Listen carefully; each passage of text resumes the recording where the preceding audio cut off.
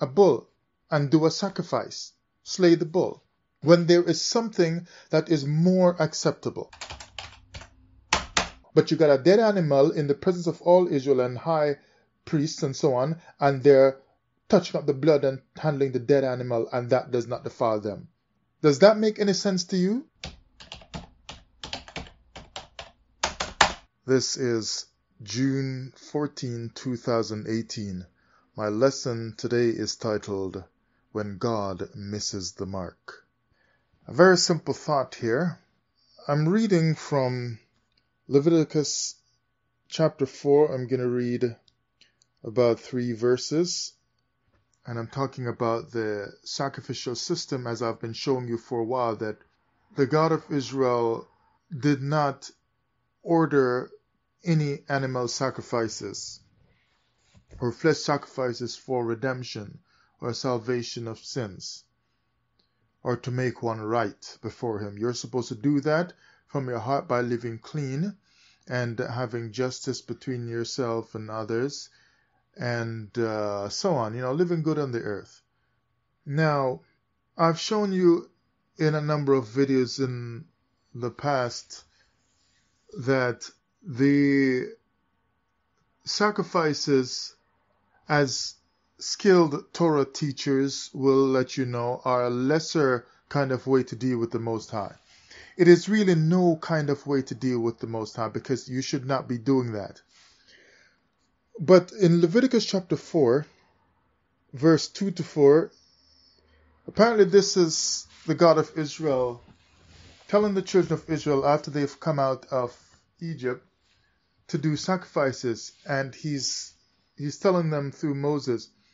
So I'll just go from verse 1 to 4. And the Lord spake unto Moses, saying, so the Most High of Israel is saying this now. Speak unto the children of Israel, saying, if a soul shall sin through ignorance against any of the commandments of the Lord concerning things which ought not to be done, and shall do against any of them, if the priest that is anointed to do sin according to the sin of the people, then let him bring for his sin which he hath sinned a young bullock, so animal, without blemish, unto the Lord for a sin offering. And he shall bring the bullock unto the door of the tabernacle of the congregation before the Lord, and shall lay his hand upon the bullock's head and kill the bullock before the Lord. And then he goes on to talk about taking the blood and doing stuff. All this blood stuff, as I learned from when I was a child in Jamaica, was linked to stuff like, occult practice, right? Voodoo, witchcraft, black magic, all that kind of gory stuff. But the children of Israel are supposed to be these voodoo type people, these occult magic type people, doing this kind of stuff with the blood of a slain animal whose carcass is laying dead. And they're handling this dead body in a time when they're supposed to be sometimes having some feast or holy day before the Lord, and they're having themselves all caught up with blood, handling blood with their hands, and celebrating a holy day before the Most High with the presence of death right in their midst. And this is how they present themselves before the Most High. So, no, something is wrong with this book. The God of Israel could not do this, or the Torah has been tampered with, or it was never given by the Most High. Either it was tampered with, or it was never given, period. Because the Most High just can't be saying this stuff. They have just zombified us so much under the guise of religion that we'll just believe that this and that is right just because it's in the book. So if they tell you God says it, but here I'm going to show that God missed the mark, as far as I can tell. So he tells them to do all this stuff with the blood, and on a holy day, for example, or in a special occasion before the Most High, when you're looking for life from spending time with the Most High, you're actually dealing with death of a dead body laying down in your midst before the Most High. Yet in a place like Leviticus chapter 11 verse 44, he says, "For I am the Lord your God. Ye shall therefore sanctify yourselves, and ye shall be holy, for I am holy. Neither shall ye defile yourselves with any manner of creeping thing that creepeth upon the earth." But they can defile themselves by handling on some high holy day or other with a dead body, dead flesh, and dipping into the blood with it to sprinkle the blood and so on, like they're working some kind of obia or something like that. So by saying, "Ye shall be holy, for I am holy," he's basically saying to them, be like me. So separate yourself from the practices of the earth and be like me.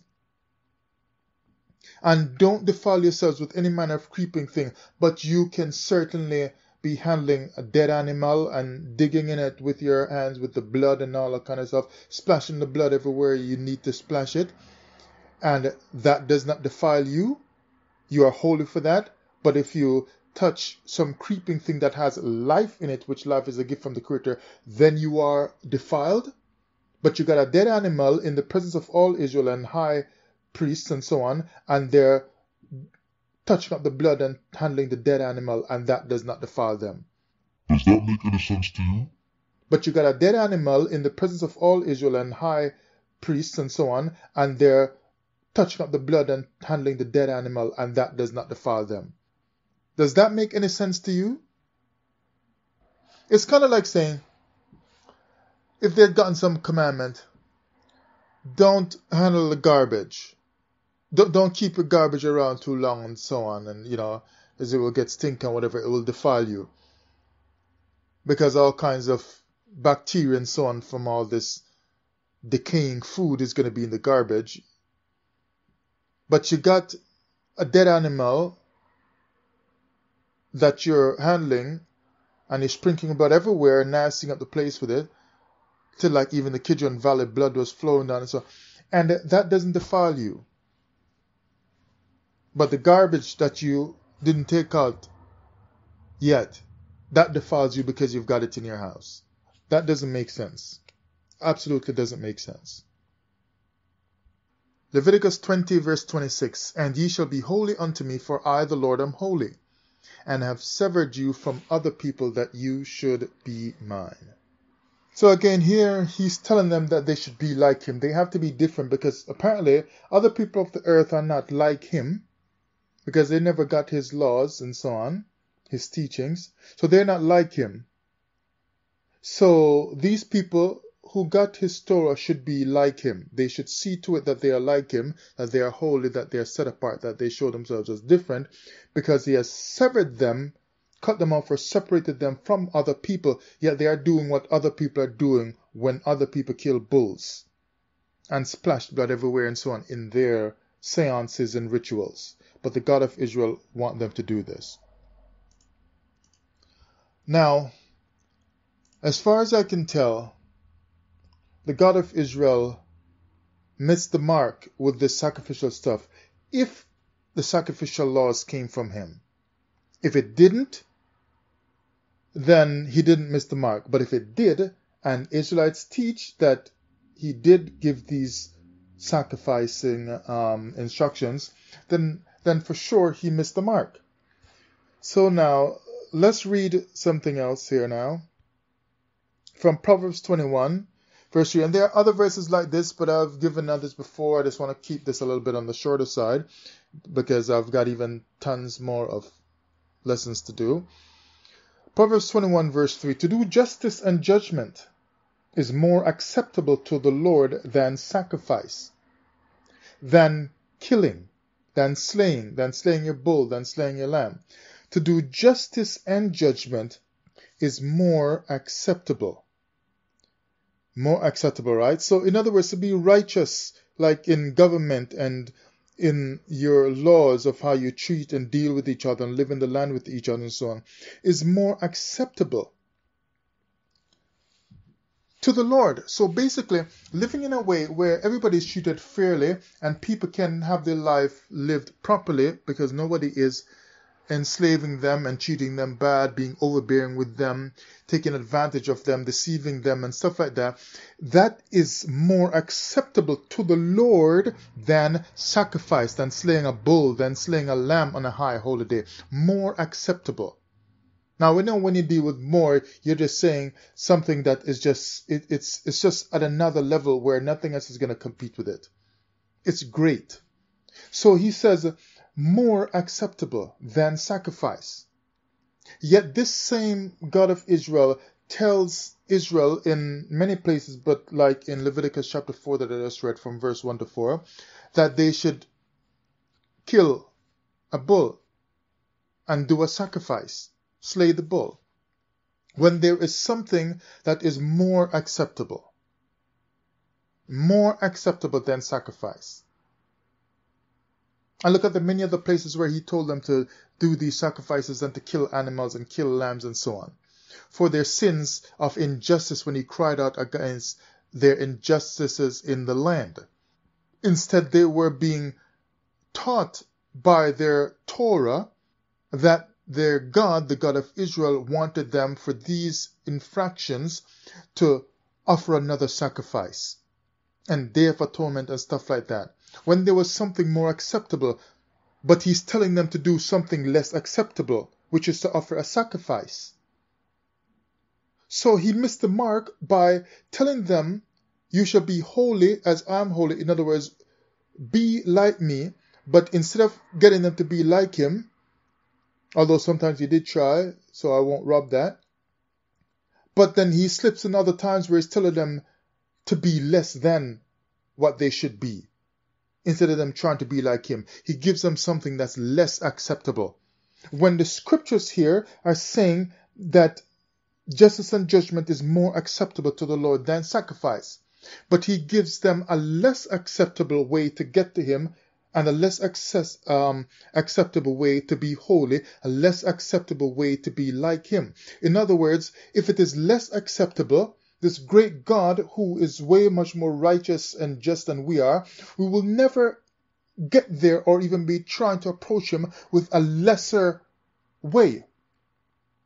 Because he's giving us, by the sacrificial system, the sacrificial laws, a less acceptable way. You will never get to the more acceptable by doing the less acceptable. And sacrificing is a less acceptable way to the Most High. Less acceptable. So what's the God of Israel doing?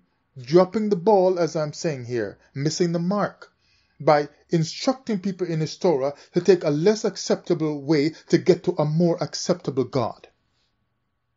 To get to a more acceptable path to God, I should say.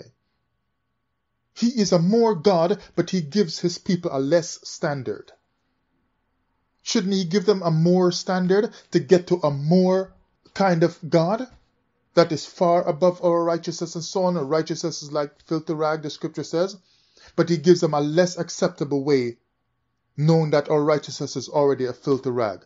Give us something that's more acceptable, that's stronger than that, seeing that we're already incapacitated in our holiness and so on by just being in filthy rags. But you give us a less acceptable way to get to you, animal sacrifice. God, the Hebrew God, is missing the mark.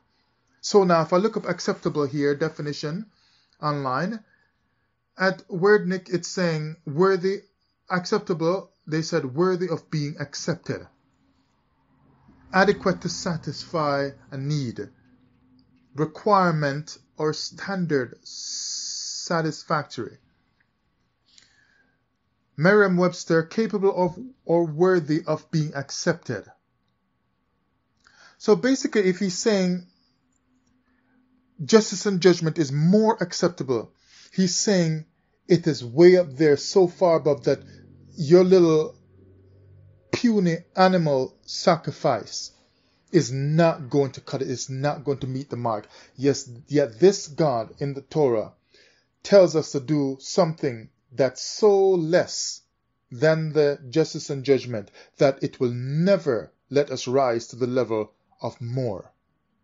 We will never get to the level of more than sacrifice, because we're trusting in sacrifice, and after a couple thousand years of being in captivity and kicked out of the land, we're still sitting down in Babylon, hoping and praying for the day when we'll be able to offer again another less acceptable way or sacrifice to get back in the good graces of the Most High.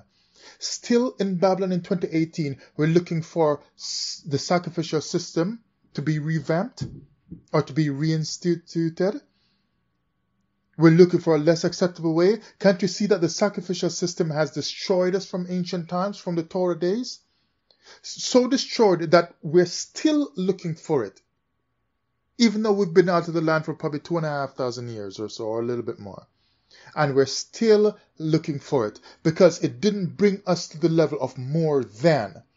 It kept us less, so we could never find a God who's on the more acceptable level, because we're always on the less acceptable level, looking around left and right for God and couldn't find him because he is not going to be on the level of less than. He's up on the level of more than. So the Torah gave us some instruction from a God that says, do the less than to try to find your God, knowing that you will never find him on that less than level because he is on the more than level. God's instruction says to do all these animal sacrifices. God is missing the mark. Or you have to then begin to think, maybe God did not put these things in the Torah, but somebody else who had no business doing so put these animals sacrificing in the Torah. And they never had any right to do it because the God of Israel never told them to do it. Either way, something is wrong with the animal sacrificing in the Torah. Because if the God of Israel is telling us to do these sacrifices of flesh, of animals, something is seriously wrong.